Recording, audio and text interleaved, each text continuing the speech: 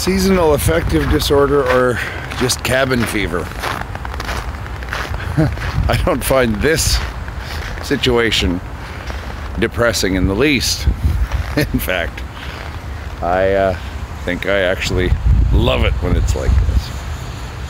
That's kind of nuts, isn't it, when you think about it, that anyone should actually like this kind of weather, but I find it incredibly invigorating. You feel I've been out walking for at least an hour, having trouble manipulating the muscles of my face, so I can't really talk very well.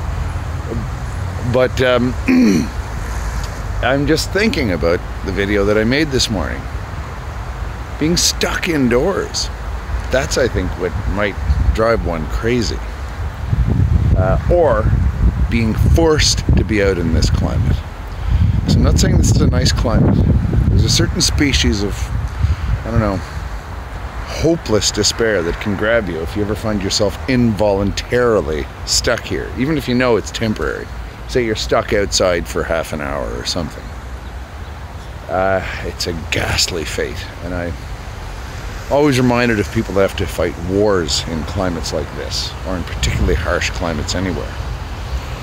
That's a horrible fate. I think of the German soldiers surrounded at Stalingrad. Not that I feel sorry for soldiers of the Third Reich, but regardless, it's still not a nice fate. In fact, I can think of few worse fates than theirs.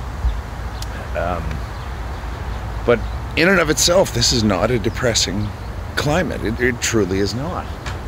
In fact, one could say it's a wonderful climate if you know how to embrace it. If you're born to it, that helps an awful lot. But making a conscious effort on the lines of, I guess, of amor fati, love of fate, consciously deciding to love it is a big help as well.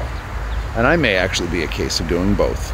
Anyway, I'm gonna have to sign off here by tapping my button with my nose because I don't want to take my glove off.